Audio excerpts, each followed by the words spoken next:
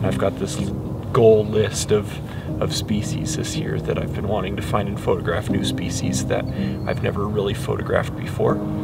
And one of those species are wood ducks. He's starting to come in closer. He's starting to come in a lot closer. Absolutely incredible. That was amazing. Oh my goodness. Those ducks are so pretty. Oh my goodness. So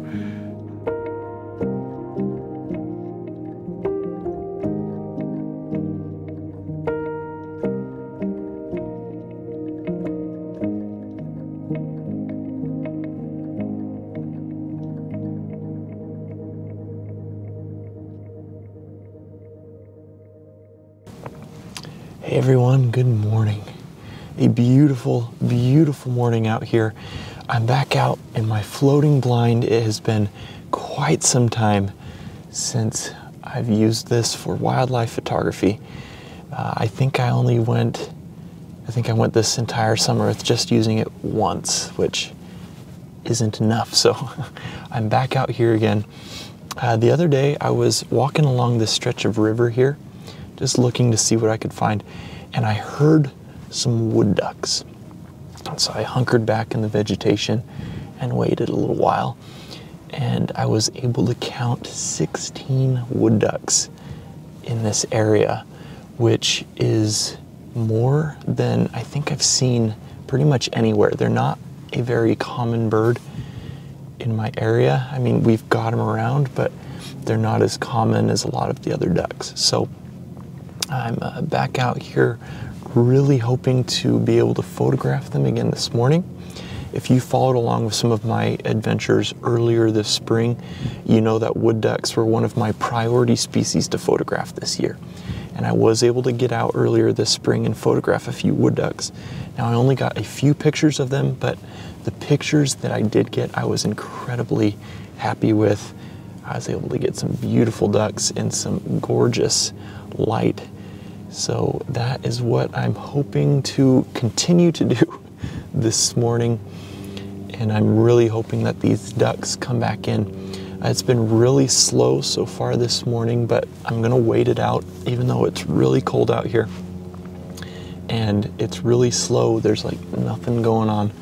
I'm gonna wait it out, cross my fingers, and see what we can get this morning.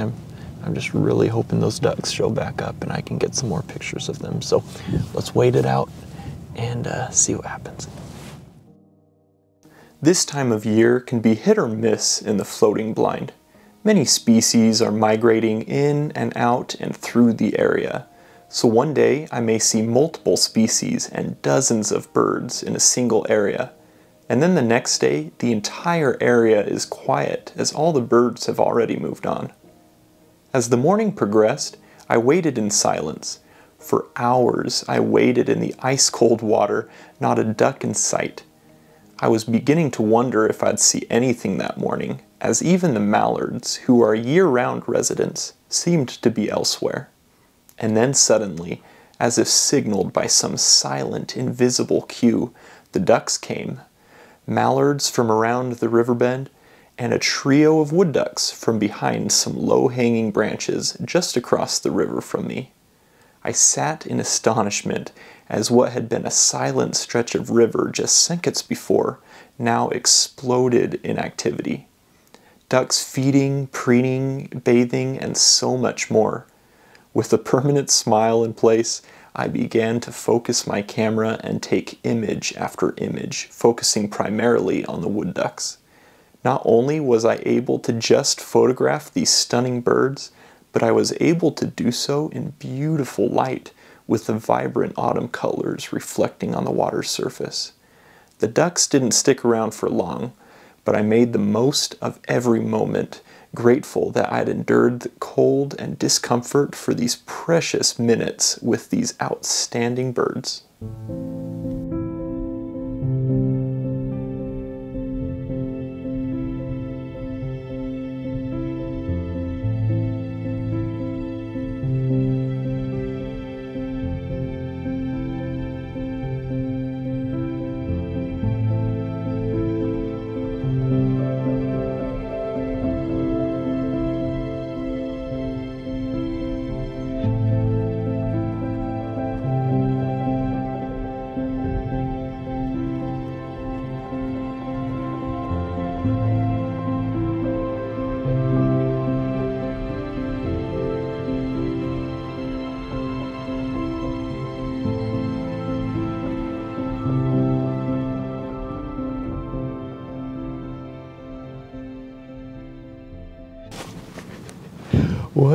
amazing morning this has been. I am so grateful that I stuck it out here. There was a minute that, well, more than a minute, there was some time there where I was really tempted to leave. There just wasn't anything happening. It was so slow. I was waiting in this blind for hours and just nothing was happening, not even the mallards. You know, it was just so slow. And so I was tempted to get out, take the blind apart, and head on home. I am so grateful that I didn't, though. Those wood ducks that came in and the mallards that came in, that was absolutely fantastic, and I got them in such beautiful light with beautiful reflecting colors from the fall foliage out here. Just so happy with the pictures that I got out here. I still need to go home and check them, make sure they're sharp and all that, but I've got a feeling that I've got some keepers in there, and I am just so happy with this morning. And you know what? I learned some lessons. I was reminded of a few things this morning. So, like I mentioned, I was tempted to get out and leave. I was just thinking, you know, there's nothing out here. I'm just wasting my time out here. It's cold. The conditions, they're just kind of frigid this morning, and I was tempted to leave. I'm so glad that I didn't, because all along I thought there were no wood ducks around. So when I was photographing those mallards and the wood ducks came in, turns out they were already there. They were there in front of me the entire time. They were just hunkered back deep in the overhanging branches of this tree just across the river. And had I gotten out of the blind and those ducks had seen me this morning, because I didn't know that they were there, they would then associate the blind with humans, and if I were to come back tomorrow morning to try to photograph them and set up the blind and sit in here and wait, chances are those ducks wouldn't come out because they would already associate the blind with people. And I really could have messed up this golden opportunity, no pun intended with the fall colors, but this golden opportunity out here to photograph these beautiful birds. So, you know, a reminder to me that there can be wildlife in front of you and you just don't even know it. So it pays to be extra cautious when out here trying to photograph wildlife. When you're out here using a blind, it pays to just be extra cautious with what you're doing.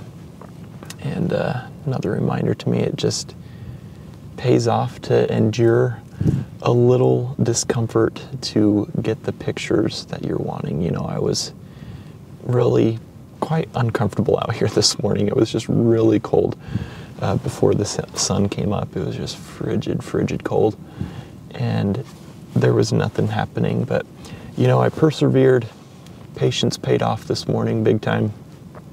And it was just a good reminder to me to endure the discomfort to get the pictures. It's always worth it. I hope you guys enjoyed this week's video. I had so much fun out here with these beautiful, beautiful birds. I'm so grateful that I stuck it out and was able to photograph them. I hope you guys enjoyed.